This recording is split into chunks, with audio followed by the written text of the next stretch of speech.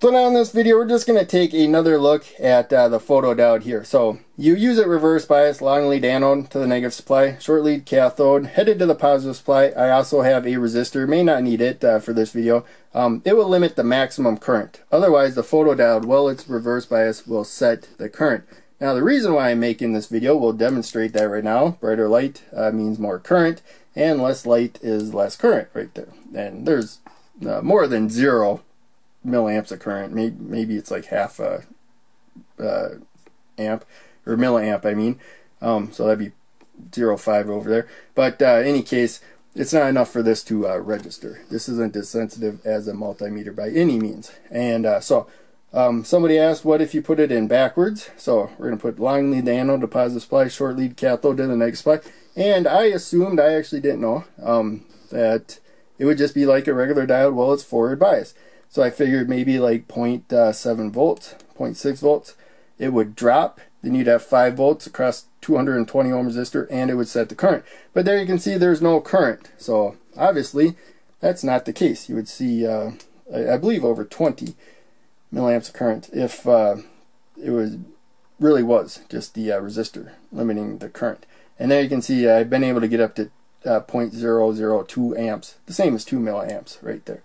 That's as good as I've been able to do. So that as well, it is backwards, and we did not fry it because I've done this a bunch of times before and got the same numbers. There we go. Turn back around. It is reverse bias, and I believe I actually ran into this problem one time. I was getting a lot less current than I was expecting and knew that I should be getting, and finally I looked at the polarity, saw I put it in the wrong way, just turned it around. That's really common with LEDs, just opposite polarities. If the LED's not lighting up, it's probably reverse bias. If everything else looks good, you just turn it around. You can check the leads too, but turn it around. Then it's forward biased and it lights up. So a lot of times with diodes, if they're not working the way you want, make sure you check that. So in any case, I ordered these probably from eBay, I believe, because this was like a large number for something that I ordered from Amazon. And Amazon's usually more expensive, so you get less. But I get it in 2 days instead of, you know, this might have took a month or something right there. I got a label maker too. I made that. Now when it comes to the ones that I've used before, I have another baggie here. Unfortunately, I put some back in here, so I don't know if they're all ones I haven't used. But I try to just use the ones that I've already used before, unless they're really not working. Then I would grab a new one. And so that's where I'm going to put this one. Now, there are other photodiodes. There's, I believe it's BWC35, just going by memory, though I could be way off. And it's kind of square shape. It's quite a bit bigger and lays pretty flat on the board. Got a pin on top and bottom. And use a reverse bias, just like this one. The more current goes when more light hits on it. But also, if you're not powering it, instead you're like measuring the voltage or monitoring it with a sensor or something, like an op amp or something.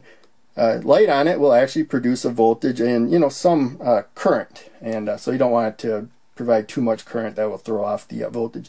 But in any case, it does act like a little solar cell. This one does not. You shine light on it, it won't conduct. So all photodiodes, again, I don't know who manufactured this, and you know, probably somewhere in Asia, who knows. And if you have photodiodes that even look like this, they might have some different behaviors, but the most important ones should be about the same. Also, there's phototransistors that I believe come in packages that look like this, and I don't know how to test for sure. I did a Google search, but I never came to a definite conclusion that these are photodiodes and not maybe phototransistors. You never know. But the main takeaway is test out the parts that you have and just use them the way that they're working. You know, that's the best thing. So in any case, that's it for the video. But if you want to stick around a little bit, I just want to mention that YouTube revenue has gone way down this month. It's common for August, but I'm making the same in August right now as I made 2 years ago. And the last 2 years have been, you know, pretty much the same. Some months are better, some months are worse. And but in any case, with that kind of history, there's no point making as many videos as I have been in recent months. So if you want to help out, check down below, and can donate to Patreon if you want. And there's also the Amazon product page. I linked that down there.